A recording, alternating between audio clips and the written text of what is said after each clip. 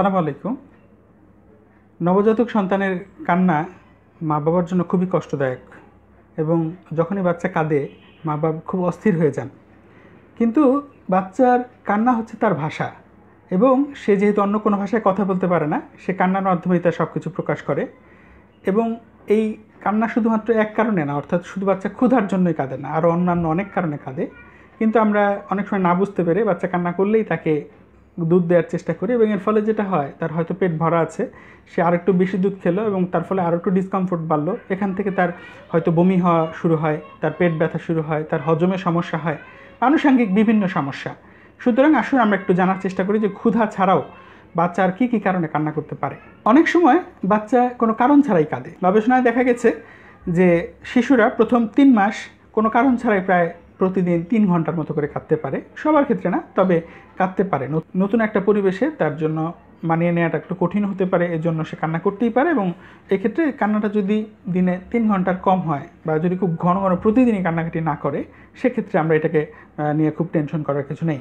বাচ্চারা অনেক সময় মনোযোগ আকর্ষণ করার জন্য কান্নাকাটি করে, যে সে চায় তার মা তার কাছে থাকুক। সে যখন নিঃসঙ্গ বোধ করে, একা একা ভয় পায় বা কোনো কিছু, সে কান্না করে দেয়। এছাড়া বাচ্চারা বুকের দুধ খাওয়ার সময় অনেক বাতাস গিলে ফেলে এবং যদি বুকের দুধ খাওয়ার টেকনিকটা একটু ফল্টি হয়, ভুল থাকে সেখানে, তাহলে সে আরও বেশি পরিমাণ বাতাস গিলে এবং এই বাতাসগুলো তার পেটের ভিতরে ডিসকমফোর্ট করে এবং এর ফলেও সে কান্নাকাটি করতে পারে।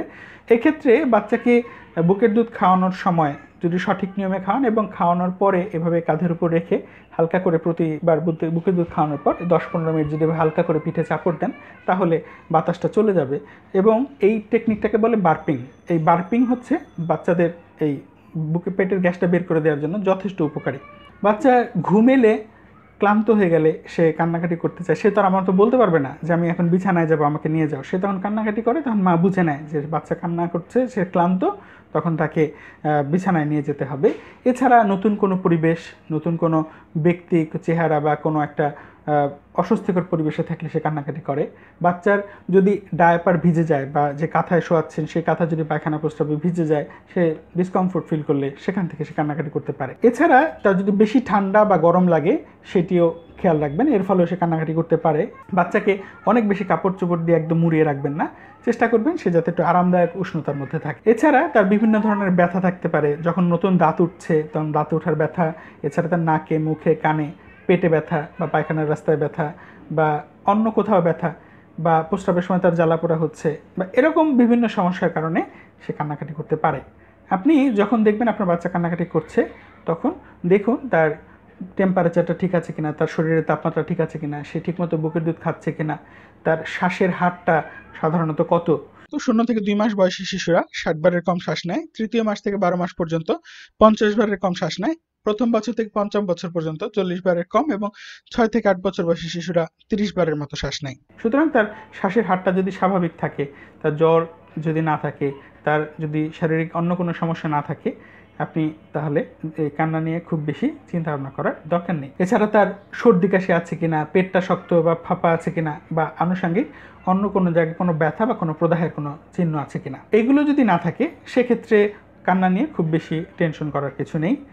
আর একটা রোগ আছে, সেক্ষেত্রে বাচ্চার অনেক লম্বা সময় ধরে কান্না করতে পারে, সেটার নাম হচ্ছে ইনফ্যান্টাইল কোলিক। এর কারণটা ঠিকমতো জানা যায় না। সাধারণত ইনফ্যান্টাইল কোলিক হলে শিশুরা দিনে 3 ঘন্টার বেশি কান্নাকাটি করে, দিনের একটা নির্দিষ্ট সময়ে এসে কান্নাকাটি করে এবং সপ্তাহে 3 দিনের বেশি, মাসে পরপর 3 সপ্তাহ এরকম যদি হয়, অবশ্যই আপনি আপনার স্থানীয় শিশু বিশেষজ্ঞের সাথে কথা বলে এ ব্যাপারে নিশ্চিত হয়ে নেবেন এবং তার পরামর্শের আলোকে চিকিৎসা নেবেন।